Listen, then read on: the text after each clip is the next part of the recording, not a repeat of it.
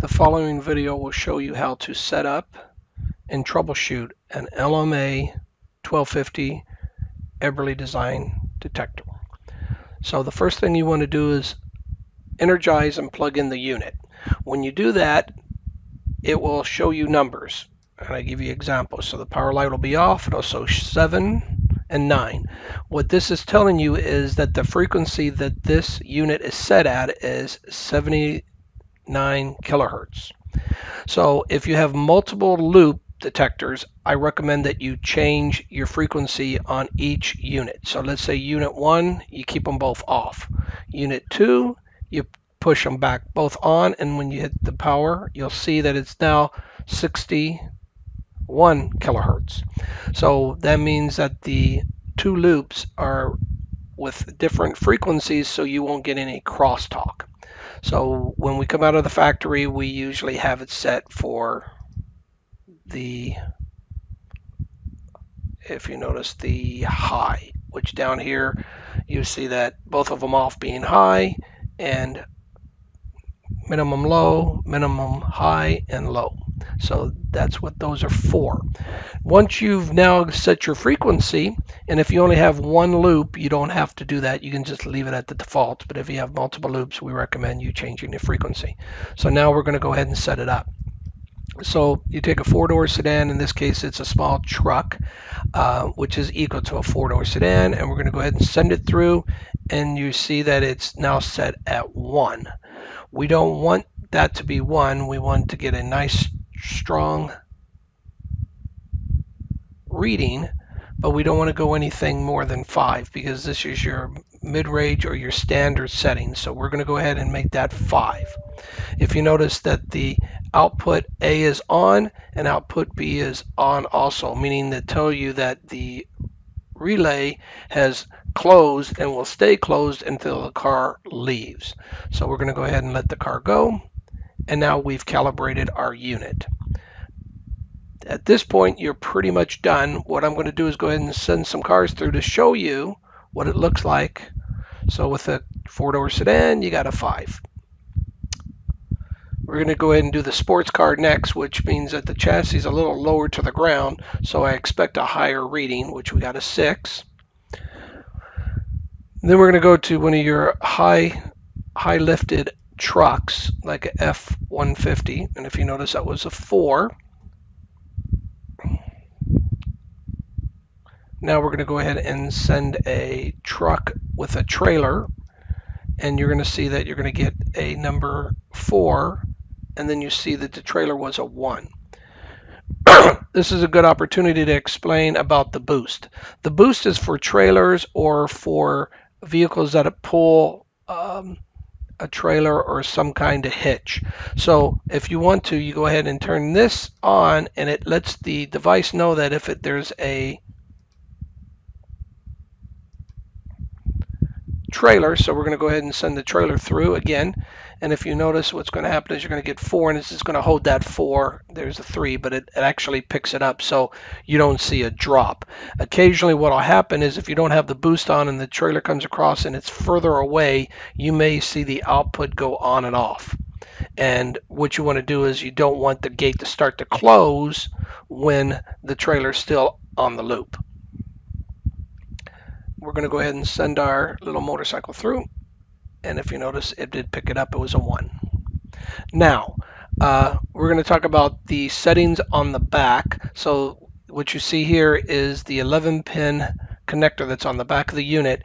There's a set of diodes on, or dip switches on top, 2, and there's a set of dip switches on the bottom.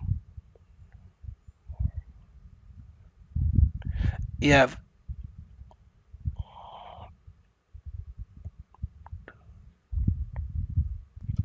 8 dip switches on the bottom. So the first dip switch we talked about is the boost. The second is presence for the output A relay. So it's normally off, meaning that it's infinite. As long as there's a car on the loop, it will stay closed. The relay will close. Once a car leaves, it will open.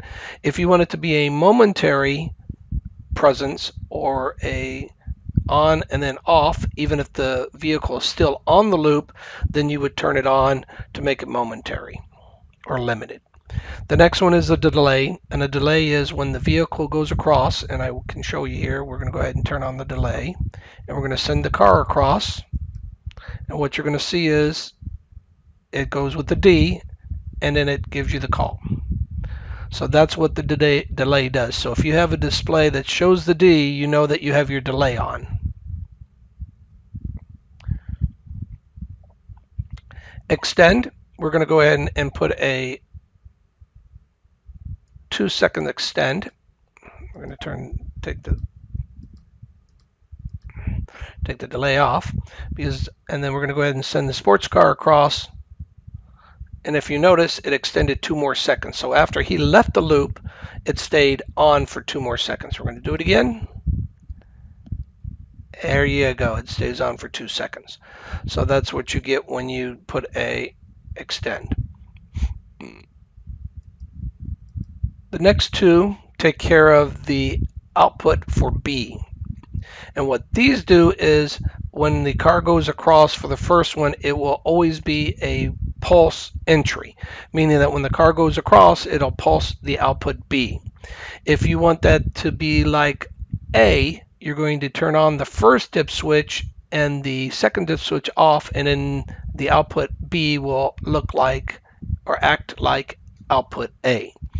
And the last one is, or the next last is the pulse on exit. So what that does is when the vehicle leaves, it will pulse on the exit. So usually you use that to take a picture of the camera and see it left and it pulsed. So a lot of people use the output B to activate a camera. I've also seen it used to pulse a light to let you know that there's a car coming or a car went over the loop. Also a horn to indicate that there was a vehicle there. So it's separate from your output A relay, so we give you 2 relays to work with. Now we're going to go ahead and talk about the faults. So if you have a loop fault, and usually there's 4 different ways or 3 different ways. One is an open loop. So I'm going to go ahead and put an open, and what should happen is you should have an F, and then the number 1 should come on back and forth. In this video, we're not showing the one F1, but that's what it's doing. You should see that. You should also see that if it's a constant open, that the relay will always put a call in on both A and B, and that the loop failure light should come on. So this tells you right now you presently have an open loop. Now if you have a loose wire, and we do self-healing, so if the wire makes a connection again, we're going to remove the fault, but what will happen is you'll come to this unit and you'll say, oh, I have a loop fault. So this tells you that you don't presently have one, because if a car goes across, it's going to work. But if the loop fault is here and it's flashing with this once every half a second, it lets you know it was an open. If you hit reset, it lets you know that it's going to tell you the frequency, it's going to turn on the power, and it's going to let you know that the loop is back in operation, meaning that that fault was a momentary fault. A short is when the wires actually make a connection in short, and you would see F2 in this display would go back and forth from F2, so F and 2. Here, if you notice, the flash rate is a little quicker, so it's off, on, off. So that gives you that you have a short. If you remove the fault, it removes the fault, but it lets you know that you had a fault. And if you notice, it's giving that same rate. So it's 2 flashes and then off. So that lets you know there's a short. Same thing, hit the reset, it lets you know that everything's good to go again. And that was your frequency. 20% change in inductance. This is letting you know that the detector has seen a change with the loop. Now, what's going to happen is it's going to let you know that, and it's going to give you that warning. So it'll go away because it's still going to learn and recalibrate and work. The loop will work, or the detector will work, but it's letting you know that there was an inductance change, meaning something has, the integrity of the loop is starting to fade by 20%. If you hit the reset, it goes away and you're back to normal operations.